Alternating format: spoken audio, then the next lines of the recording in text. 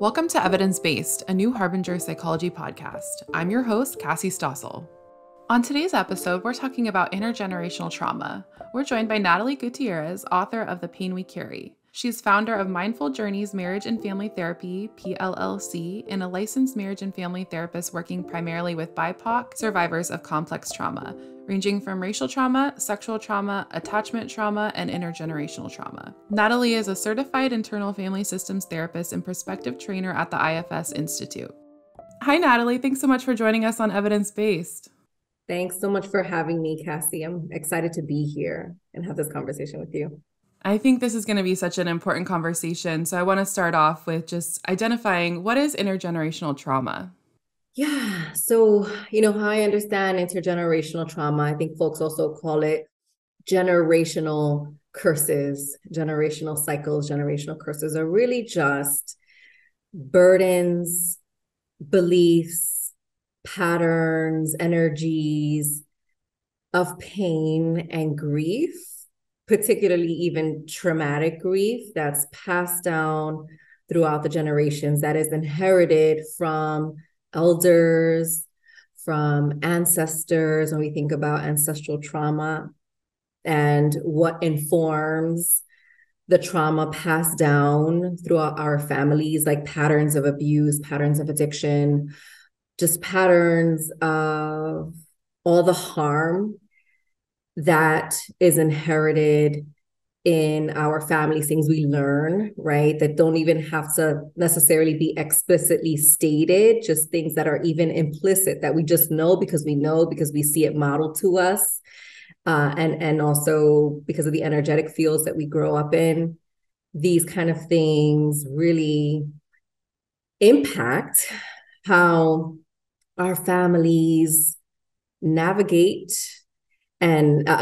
closeness, navigate dynamics of relationships within themselves, right? Within the family unit, how they see themselves, how they see the world, how we're parented, how our parents or caregivers were parented, and so on and so forth when you go back into the generation. So it's really, how I understand intergenerational trauma is all of that pain, all of that hurt, all of the wounding that gets passed down throughout the generations through attachment trauma, and also epigenetically too, right? When we think about all the things that have had to happen, like for our nervous systems to navigate and survive the systems that, we were navigating, or the historical trauma that our ancestors have had to navigate, that this informs how our bodies need to change to adapt.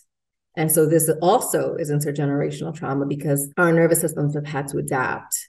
And this, again, also is inherited and passed down throughout the generations. And you mentioned attachment wounding. Can you talk about what that is when it comes specifically to intergenerational trauma? Yeah. So, when I think about attachment wounding and what in general, like what we learn in our programs and in clinical programs and stuff is, we see attachment wounding as the wounding that happens with caregiver and children, right? So if our caregivers were neglectful emotionally or physically, or if they were abusive physically, emotionally, sexually, that this creates insecure attachment, this creates anxious attachment, this creates avoidant attachment, or a little bit of both, anxious avoidant, or what some folks call disorganized attachment. And so, it's known to be the dynamic that creates a lot of insecurity and dysregulation between caregiver and child. And I also understand attachment wounding as a more systemic, broader kind of concept, which is really like, well, we think about how even parenting trauma or attachment wounding even comes from, it goes further back than just caregiver to child ruptures and attachment and security and safety. I also see attachment wounding as what happens historically when people have been removed or displaced from their homelands. It is the rupture that has happened between people and their sacred homelands, their ancestors, unknown and known, right? Being seen and unseen when you are taken from your environment, when your environment is stolen from you through colonization, or when you are taken from your land through enslavement, right? Through forced separation, that also is attachment wounding. This is stuff that, you are rooted to your land, you're rooted to your homeland. And when that's taken from you, there is definitely a loss of identity and a loss of attachment to things that are not just human, but, other beings, right? Other beings, the land, so on and so forth. Yeah, so it's really broad. It's not just in the home, it's historical. Yeah, yeah. I think what happens in the home really is a symptom of what has happened historically. And that's just, again, part of the intergenerational trauma, part of the inheritance of the pain that we carry, right? I was just going to say that. It's part of the inheritance of that is through the historical trauma, what happened that was traumatic, that was stolen, that was taken, that just really negatively impacted us in all of the ways. That also is attachment rupture and attachment wounding. Absolutely. In the home, in your book, you talk about childhood experiences, and in that you categorize 3 types of stress. Can you talk about those? I learned this from my mentor, Dr. Eric Gentry, who learned this from Dr. Nadine Burke-Harris when there were studies going out about childhood stress. And the 3 childhood stress were identified as positive stress, tolerable stress, and toxic stress. And the first one, positive stress, is like, the stress that a child experiences or that we experience when, like, it's the first day of school, right? If we're starting a new school, there's like an energy of maybe like anxiousness, and maybe a friend tells us that they don't like us that day, or we were treated, I don't know, someone said something mean to us. And when that happens, the child comes to us and says, this happened to me today. And they're met with secure attachment. They're met with someone that is holding them, holding space for them, reinforcing them, reassuring them, saying nice things to them, and like just really met with supportive care, right? That doesn't have to be traumatic. And in fact, that can actually help to create some resilience, some self-competence, right? When you're able to get to the other side of things and you're able to say, well, you know what, that was hurtful, but I rose above it, right? I was able to navigate it, and I feel more confident. I can do that next time because I've navigated it already, right? So that's positive stress. You are met with support when there is a moment of stress, and it's not prolonged. It's a moment of stress, and that can actually help us. And then there's tolerable stress, which could be, this isn't true for everyone, again, depending on it, if you're met with supportive care or not. Tolerable stress could be if you're bullied, or if you experienced sexual abuse, if there was an incident of sexual abuse or just any sort of sexual betrayal, sexual misconduct, and you told an adult or caregiver and you were met with support, they believed you, because that's really important, right? They believed you, and you felt, again, that you were held and you were seen and you were believed. There's space there for you to be able to not have that be entirely traumatic. For the moment, that can definitely be traumatic, and you can work through that, but with support, you can persevere, right? You can get past that with support, with community care and all of that. That's tolerable stress, where it was hurtful, it was painful, and you were able to navigate through it, and it didn't get you stuck. Unlike the third type of stress, which is toxic stress. And that is kind of like when we think about ACE scores. Dr. Nadine Burke-Harris talked a lot about this. It's the adverse childhood experiences. This is where you have a lot of even ongoing exposure to traumatic stress, where you don't even know when it's going to end because it just kind of keeps going. And sometimes there's even an accumulation of that stress, and it's toxic because not only is it ongoing, but you're also not met with supportive care. Maybe you're abandoned, or you're not believed if you experience sexual trauma, or you were blamed, you were scapegoated. Like, these are things that then really create toxic stress, and that wreaks havoc on the body. that is what really harms the nervous system, because now the nervous system has to adapt to the trauma, the traumatic experiences that are happening.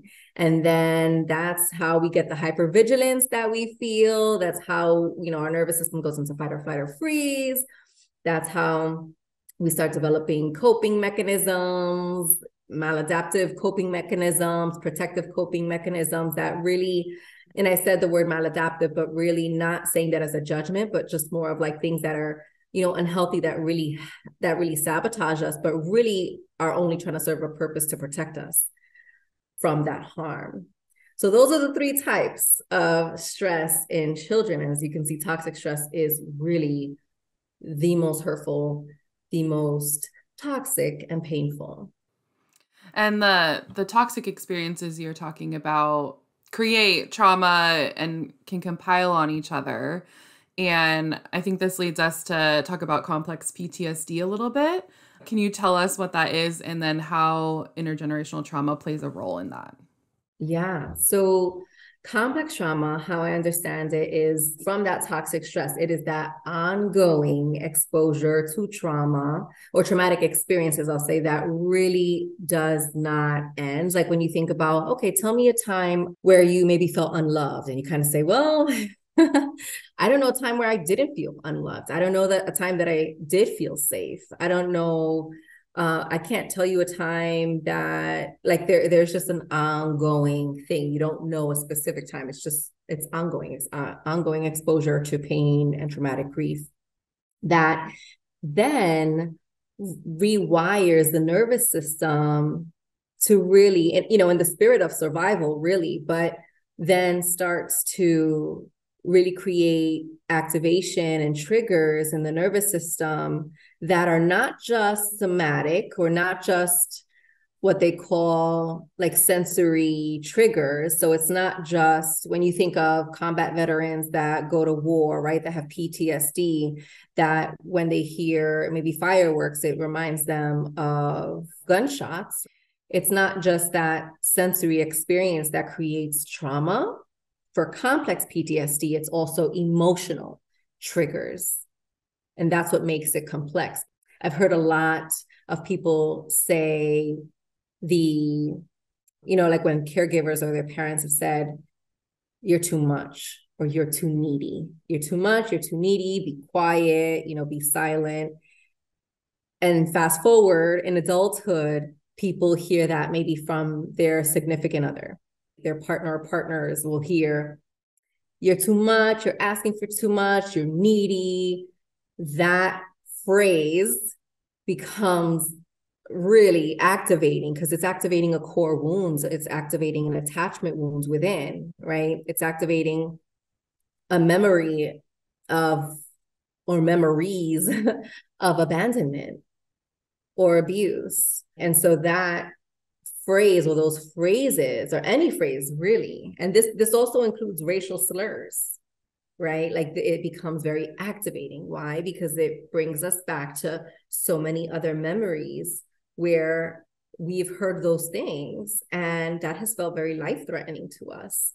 It's really led us to feel powerless or helplessness. And that's what creates that trauma, is that feeling of where you're frozen, where you're powerless and you're helpless, because these things keep happening and happening and happening, and maybe trying to shrink you, maybe trying to erase you, minimize you, dehumanize you for sure.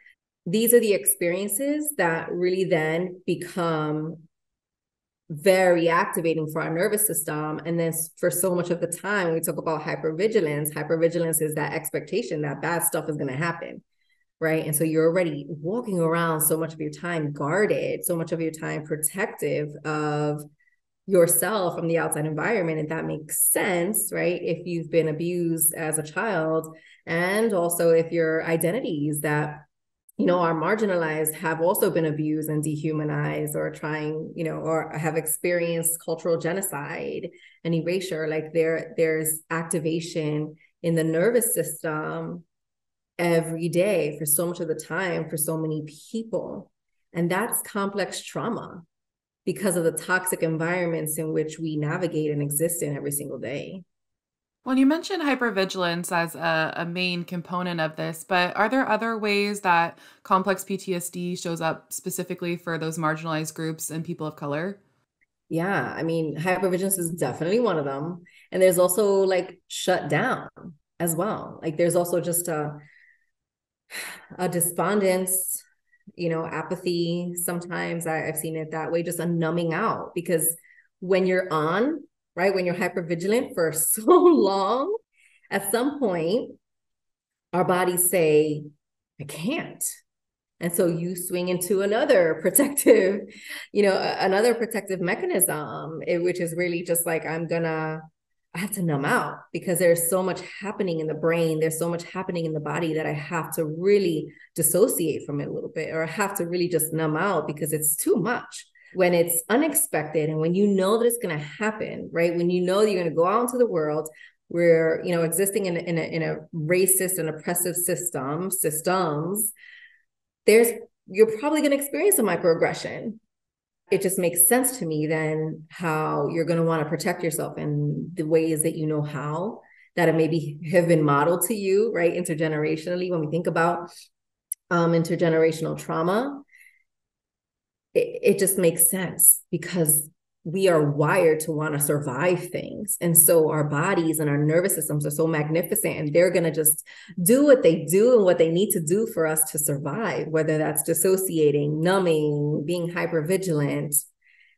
Whatever needs to get done is going to get done. But the problem becomes that when we are in these states, whatever they are, fight, flight, or freeze, or fawning, right? People pleasing, when we're in these states, eventually over time, these things can create medical conditions in our bodies, cardiovascular issues. If your heart is constantly palpitating, right? There are just so many. There are so many. And if we do the research, there's just so much research about the racial and ethnic disparities of autoimmune conditions, of cardiovascular issues, of diabetes, and these things. I mean, it's just so connected. It's so connected to epigenetics. It's so connected to the larger systems. It's so connected to even environmental injustice. It's so connected to food insecurity and who has access to healthy foods and who doesn't, who has access to financial empowerment and who doesn't when it comes to marginalized identities. So all of this is connected systemically and intergenerationally and also personally. The body just so exhausted from carrying all of that. Yeah. Yeah. Right. Yeah. When I was reading your book, I was interested by the cultural legacy burden. I wonder if you could talk about that and how it's transmitted. Yeah. So I learned about the terms cultural legacy burden and legacy burdens and personal burdens from a therapeutic modality called internal family systems, which was developed by Dr. Richard Schwartz. And also, I want to say inspired by the idea of multiplicity, meaning that we are not just one thing, right? That we are multiple parts. We're multiple beings within.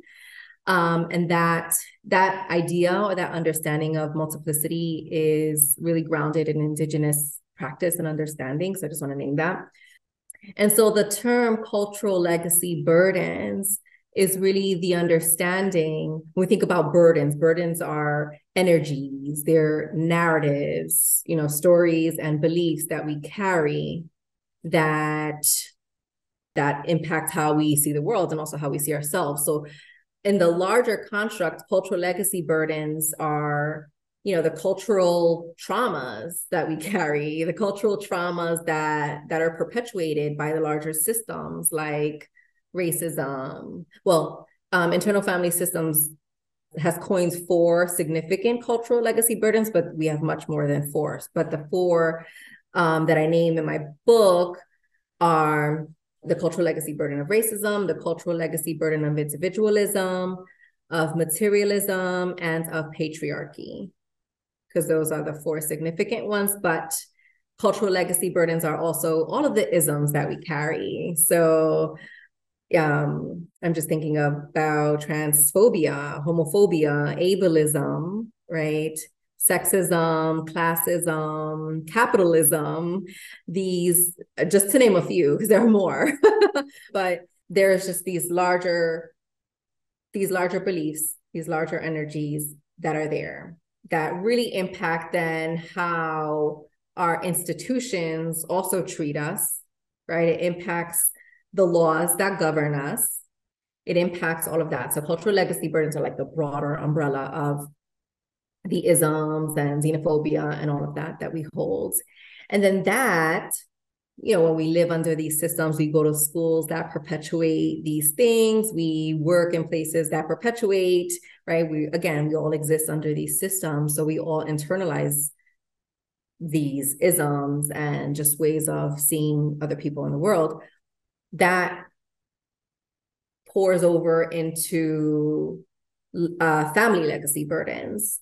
And family legacy burdens are what we were just talking about before, like intergenerational trauma, and how that can look like in families when it's informed by cultural legacy burdens is, through colorism or anti-Blackness within our communities, including communities of color. Again, it's transphobia, it's the gender binary that we all have internalized, right? That we've all seen. We navigate the world through a binary construct, and we learn more and more that, gender varies and is expansive. And so it's all of these things that we learn from the larger culture that we take in, and then we parent in this way, and we see each other in this way, and we see our neighbors in this way too.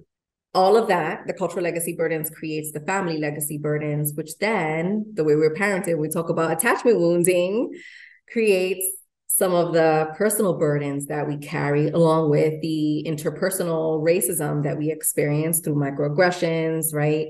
And also growing up in schools that are hurting us, that are mistreating us. So we are also traumatized, directly there. So the cultural burdens also, alongside historical trauma, create those family legacy burdens, AKA the intergenerational trauma that exists within our families. It's all connected. Connected.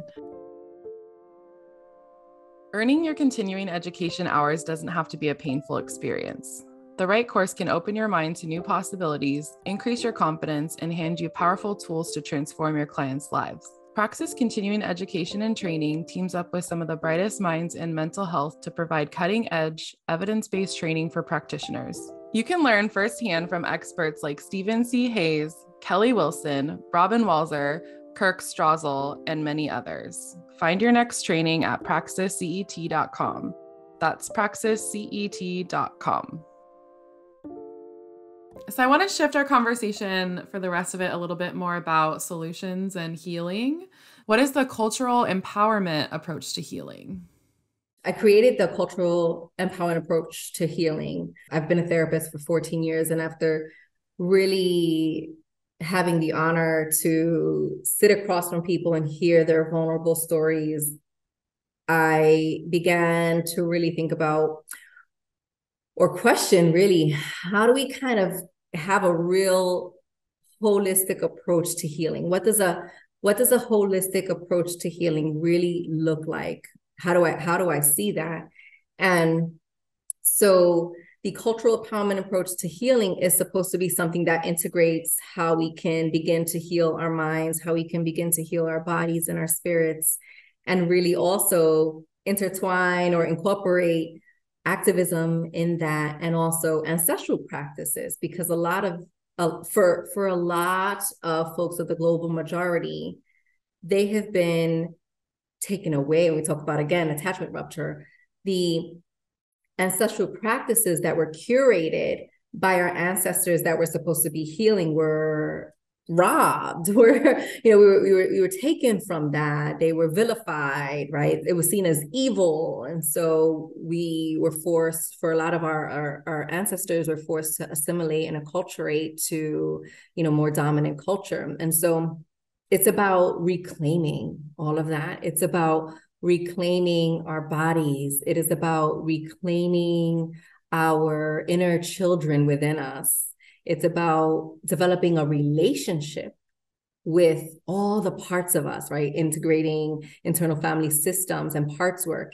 It's about seeing ourselves so that we can also see other people. It's about forgiving ourselves. It's about really getting to know and being curious about the shame that we also hold and how we can offer ourselves self-compassion, the same way that we're so good about offering other people kindness and self-compassion, that we do that to ourselves, that we offer that to ourselves. And accessing the energy of ancestral wisdom and ancestral medicine and connecting with our ancestors, known and unknown, and even curating our own healing practices and our own, through journaling or through plant medicine, however it feels right for us. And then really living intentionally to change an unjust system, because I think we're all part of the system too. And because of the internalized racism and internalized oppression that we've also been impacted with in, varying degrees, we also perpetuate harm many times to our own communities and others. And so we also have to really begin to become introspective on the ways that we do that and heal ourselves so that we can continue to push back against the systems that are hurting us. Self-awareness seems to be a really important part of all this work. Very, very much. Because I just don't see, Cassie, how we are going to heal ourselves and heal the collective if we are not aware of the pain that we're carrying and how we also sometimes even inadvertently and unconsciously perpetuate that pain. And that's, it's a snowball effect. It keeps happening. So awareness is very important alongside intention so that we can really witness ourselves. Because a lot of the pain we also carry is because we live much of our lives not being seen, when, larger systems in society serves to dismiss our pain, right? Minimize our pain or invisibilize us. Then it's really important to see ourselves. When we see ourselves, we can also see the humanity in others. And when we do that, we heal ourselves to help heal our communities, to help heal the world. But it starts with really getting curious and witnessing ourselves. Absolutely. I wanted to ask, so when someone is self-aware and can recognize their own trauma responses, what are some ways that they can learn to relax those responses? Yeah, I appreciate that question. I think it's going to look different for different people. However, how I understand things is I really want to invite folks to bring it back to the body first. And the reason for that is because if we go into trying to tell ourselves that we are safe right away, and this, again, this is true, this may work for some folks and for some folks not, but if we go straight into like positive affirmations, if we are in an activated space within our bodies, we're probably not going to be able to take in those positive affirmations. We're probably not going to be able to, if we're telling ourselves, I am enough, I am powerful, I can navigate through this. If we're in an activated place, that's not going to really seep in to our bodies. We're not going to fully be able to take that in. And so for me, it's, my understanding is really just bringing it first into the body. And so that could be taking a deep breath, right? Or breathing regularly, but maybe being more mindful about how you're breathing. It can be doing a body scan, starting from the top of your head, going to the tip of your toes, and just noticing where in your body you're carrying tension or pressure or heat or hardness, and just noticing what that's about. And you might even ask in that moment, like, what's happening for me right now? What am I picking up from my environment, right? Because we're getting cues from the environment about safety and danger. And so when we're feeling tense in our bodies, we're picking up on danger. So, and a lot of this is also unbeknownst to us. So I want to say, bring it back to your body. If it feels okay and it works for you, do a body scan or just breathe into your body and just release, just envision tension leaving your body, or just envision tension leaving your breath, however it feels right for you. But just notice what's happening in your body so that you can relax into a calm body. And then you can move into telling yourself affirmations that, you know, that have worked for you in the past, or creating affirmations for yourself. But it's always going to come down to going back to your body in the ways that feel right. It could even be like holding your hand, or, you know, giving yourself a hug if you feel okay with that, right? But just going back to the somatic and the body first before you move into affirmations and any other things like that. It sounds like beginning with the body is almost a great way to sort of meet yourself where you're at. Mm-hmm. And also to feel yourself, like to feel your heart, right? What's happening there? You know, what's happening there for me? Or, you know, what's it trying to tell me? What is this tension in my chest, this knot in my throat? What's it trying to tell me? What am I afraid of? Getting curious, bringing curiosity and awareness to what's happening in your body. Because you might even say, oh, I'm feeling this, if I have a knot in my throat, right? I'm feeling this knot in my throat because I'm afraid.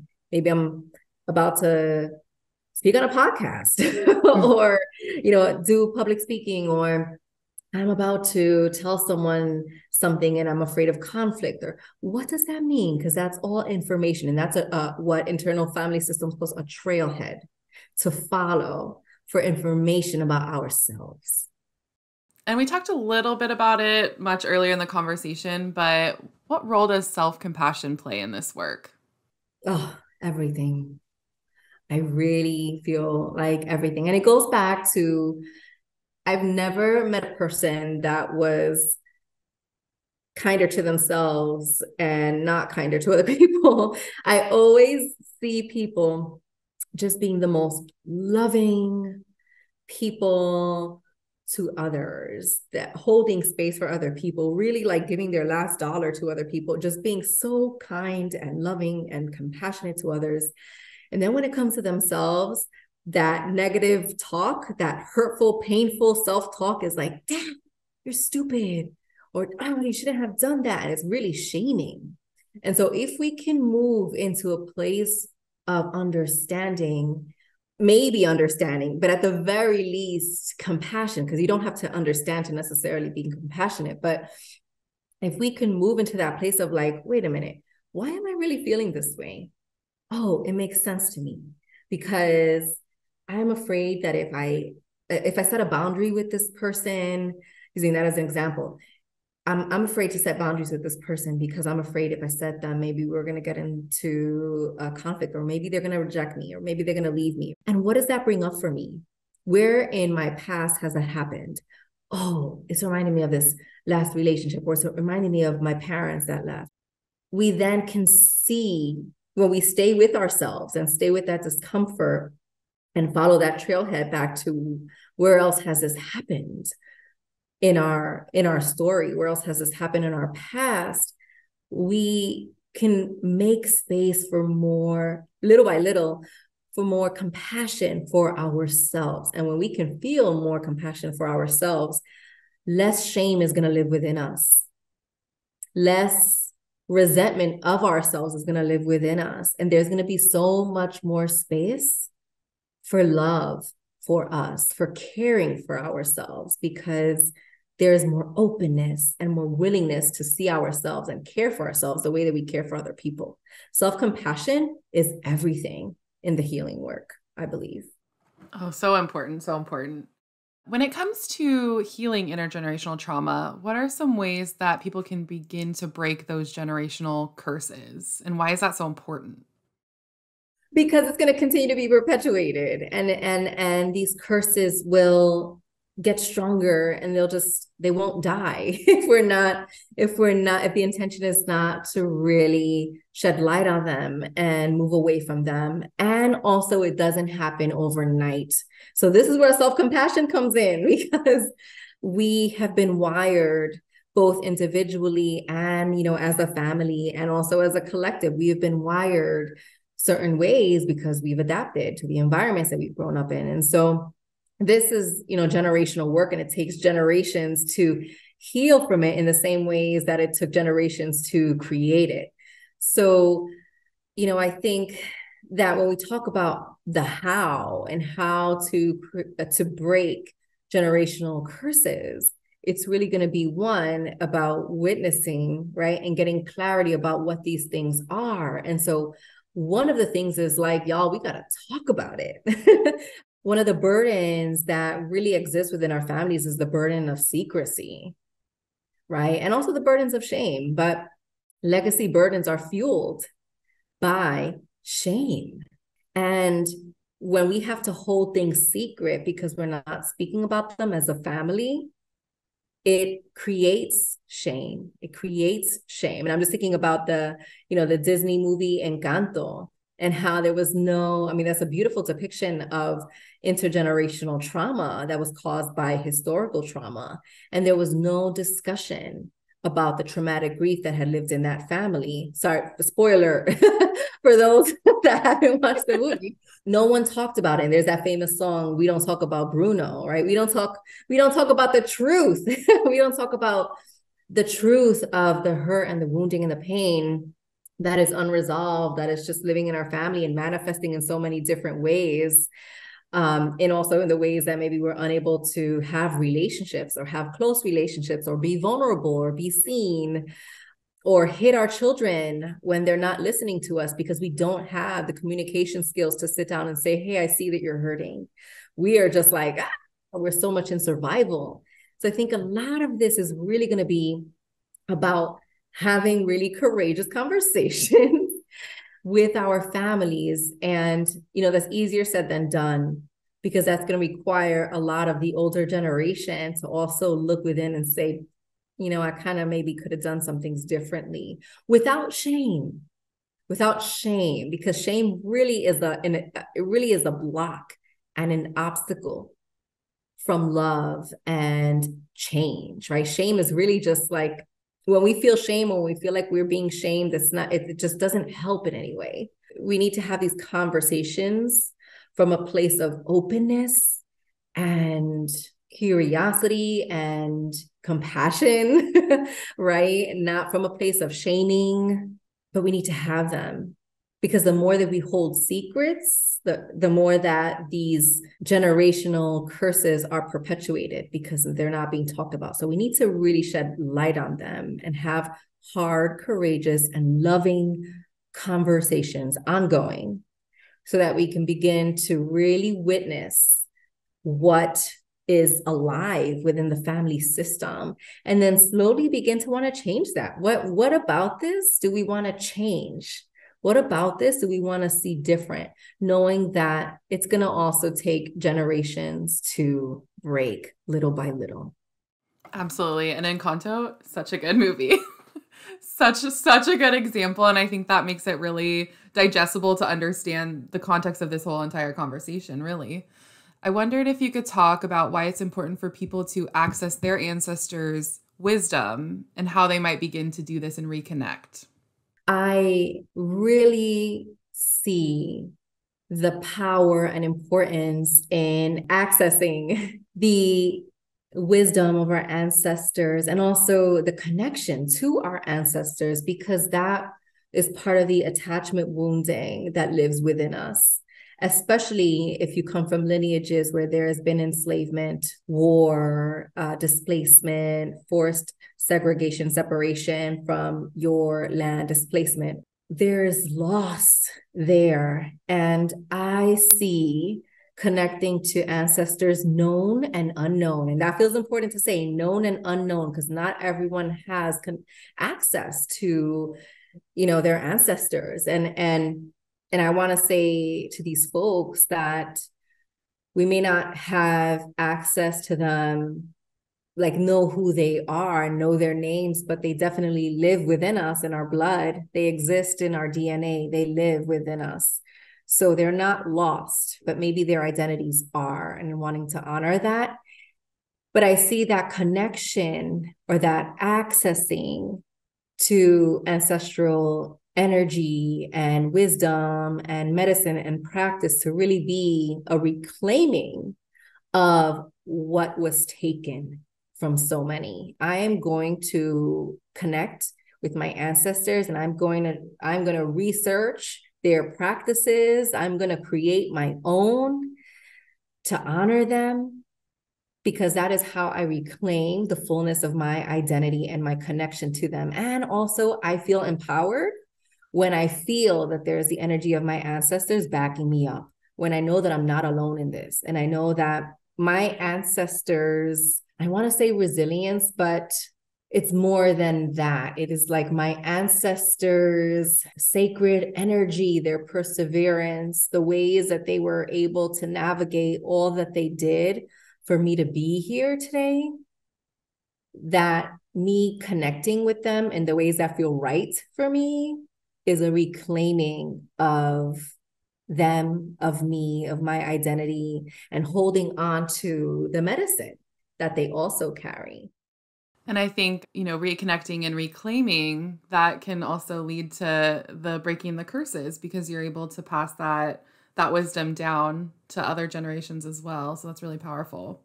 Thank you, because it feels like that. It feels like that. And I've seen, the more that I see people reconnect to ancestral practices that feel right for them, I notice how much more empowered they are, how much more they feel like they can take on things. And it's not, I have a complicated relationship with the word resilience, and I know I use it in my book, and I named the complicatedness in the beginning, because resilience could be exhausting. Mm-hmm. And we shouldn't have to be resilient when we are faced with, racism and oppression in all the ways every single day. That shouldn't have to be. We shouldn't have to be overcoming these things. So I have a complicated relationship with that word. And I also appreciate it because I also see it as a perseverance too. So I want to also, invite people to have these complicated feelings with that word resilience. And it feels really empowering. It feels really empowering when I see, wow, my ancestors endured all of this and they shouldn't have had to. And I am alive today because of them. And I'm gonna honor them in the ways that feel right. And when I feel scared, I will maybe go to my altar and light a candle and make an offering, or I'll speak to them. And that just feels like I am connected to so much more than just me. And it doesn't, like, I don't feel as lonely that way when I feel connected to ancestors. And I've noticed that in other folks too, where it feels more empowering and they feel they're even more connected to community, because community is very important, right? We can't do this healing work alone. So I found that to be really important, accessing the ancestral, just the wisdom and all of it. Absolutely. And I'm going to quote you to you for a second. In your book, you ask the question, who are you when you're not carrying burdens? Yeah. Can you talk a little bit more about that? Yeah, I love this question because it feels like a lifelong question. And this is part of like living intentionally and really, again, seeing ourselves. We are not our burdens. We are not our traumas. We are not what has happened to us. There are aspects of our personality that we have had to develop to fight these things or to navigate the toxic environments that, we're in. But we are not these coping mechanisms. We are not our protective energy.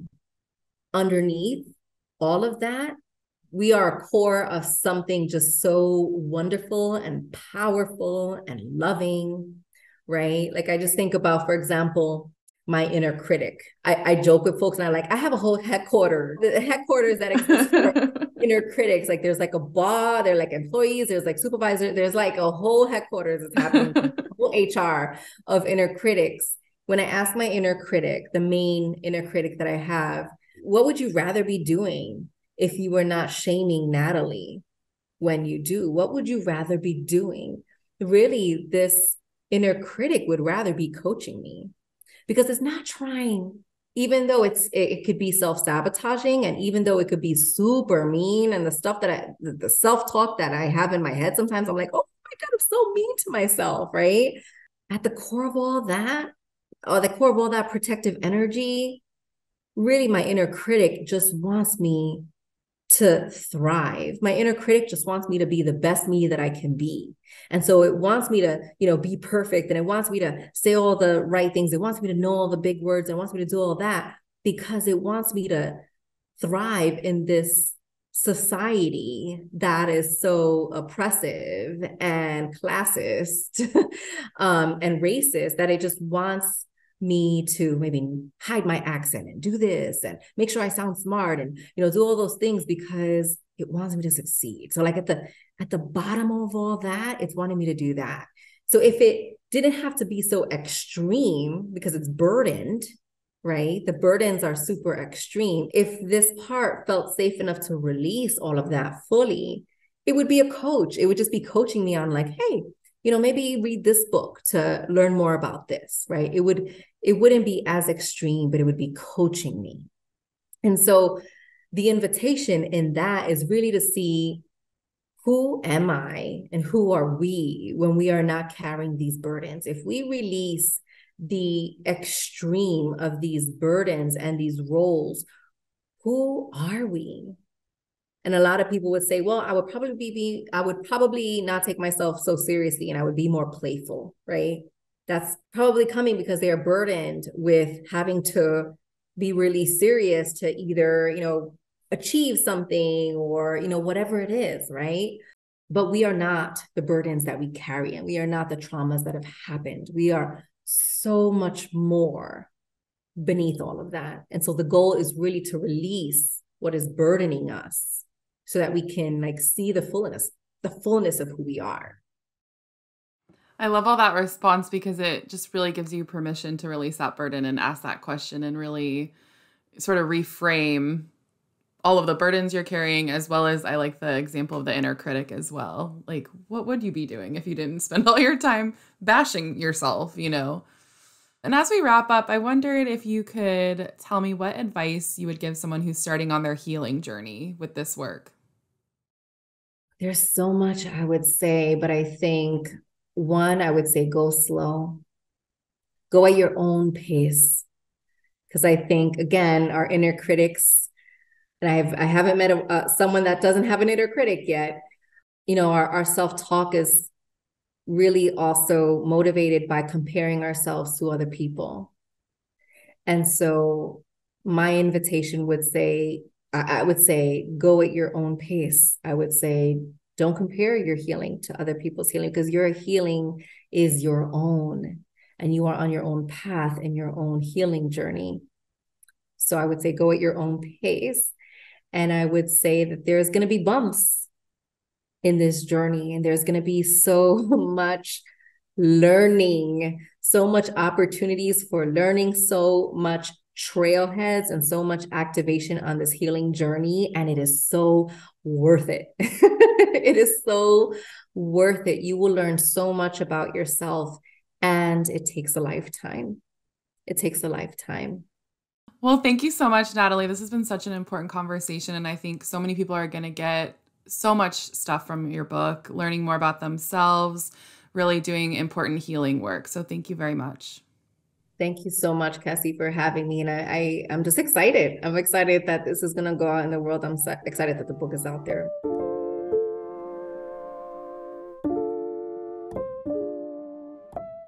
In The Pain We Carry, you'll find powerful tools to help you understand and begin healing from repeated trauma.